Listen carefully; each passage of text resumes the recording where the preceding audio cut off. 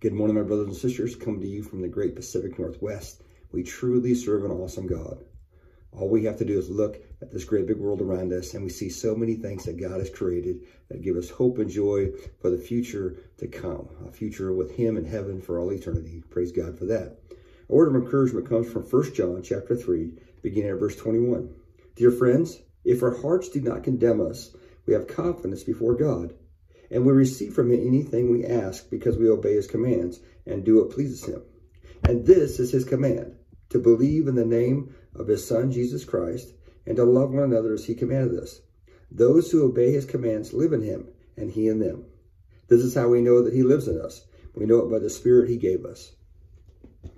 You know, as I read these words this morning, I'm reminded that in God's goodness to us, He's given us His Holy Spirit, and we live by that Spirit. And the Holy Spirit is there to help us and to guide us and to be our counselor. But as a good counselor, He doesn't just, bless us and say, hey, carry on. He also points out those areas of life that need to be worked on, those areas of life that need to be fixed. And so I think what John is saying here is that when we're feeling confident about how things are, when we feel confident in our walk with God, then we should be confident that we're okay.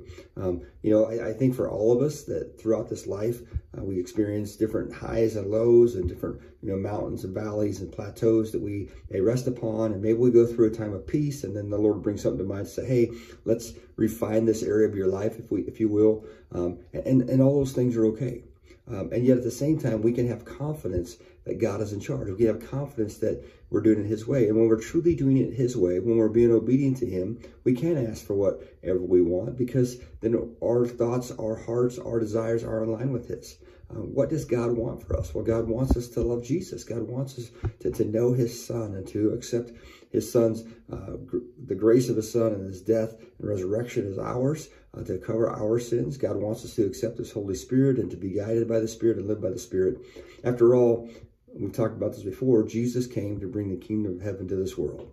And so even in this world, we're living in the kingdom of heaven. Now, of course, all around us is the eternal fight, if you will, the angels against the demons, if you will, the spiritual warfare that goes on that we're a part of but don't really understand or aren't really there fighting, if you will. But our goal, our role is to draw people into the kingdom with us.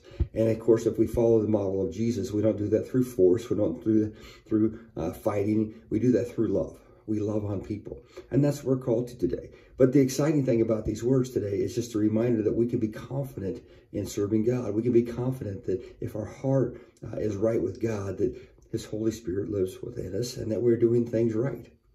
The devil wants to come up and trick us. The devil wants to come up and tell us that we're not doing it right. The devil wants to put this thought in our heads or push us away. And yet in our hearts, when we listen to God, we can hear Him say, well done. We can hear the Spirit say, let's do this, let's move forward, let's stop here, whatever the case is. But when we have that confidence in our hearts, then we know that we're right with God, and we know we're right where God wants us to be. Today, I just want to encourage you that if the devil's telling you some lies, to throw that back at his face, because you belong to Jesus. You are covered by His blood. Yes, we all have things in our past that we wish weren't there, but God has forgiven us, and you are forgiven today if you brought those things before Jesus. If you put them down at the foot of the cross, He has taken them from you. You are forgiven and your heart can be pure. Today, let's just celebrate what all that God has done for us and continues to do for us. If our hearts aren't confident in the Lord, let's just give that to Him as well and say, here you go, Lord. I'm not feeling confident today.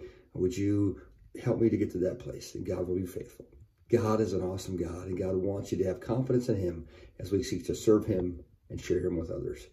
What an awesome God we serve. Father God, thank you for this day.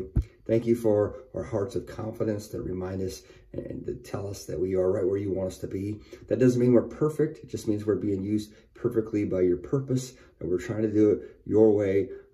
And so, Lord, we pray that you would continue to search our hearts, continue to give us confidence. If there's areas that we need to fix, Lord, then may we hear your voice, and may you refine us that we might be more like Jesus. Father, thank you for all that you're about to do for us, and thank you for all that you're about to do for others through us.